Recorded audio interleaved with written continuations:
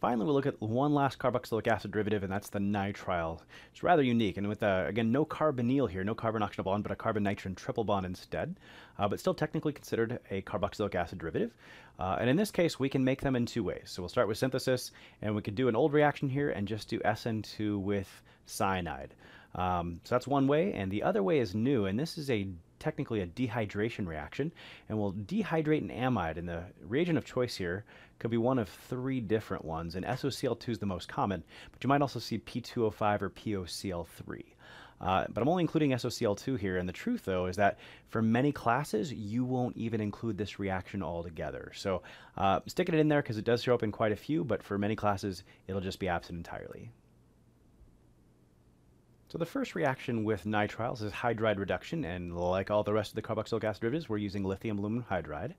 And in this case, the mechanism is a little bit problematic, but at least we'll take a look at the first step again, and we'll do attack on the carbon here and kick electrons over to the nitrogen.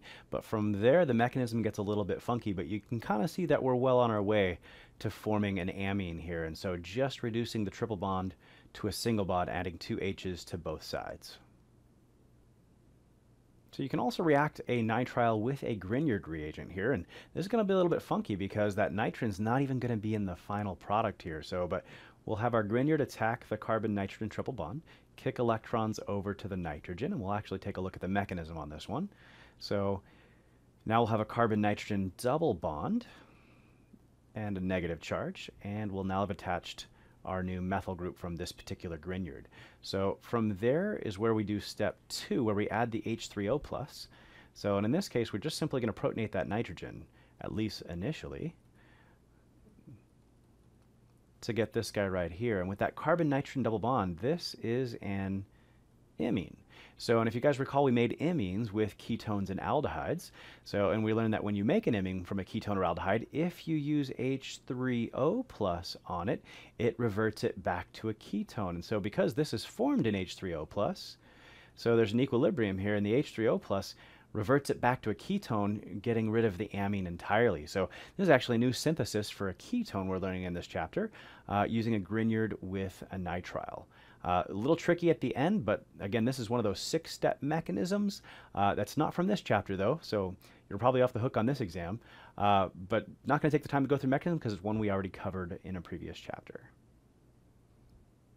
So, and finally, we'll finish this off with the hydrolysis of the nitrile. And we saw this earlier when we looked at the synthesis of carboxylic acids, and it was one of our new ways of synthesizing carboxylic acids. And I really focused more on doing it under acid hydrolysis here with heat. And as you recall, the intermediate for this reaction was the amide.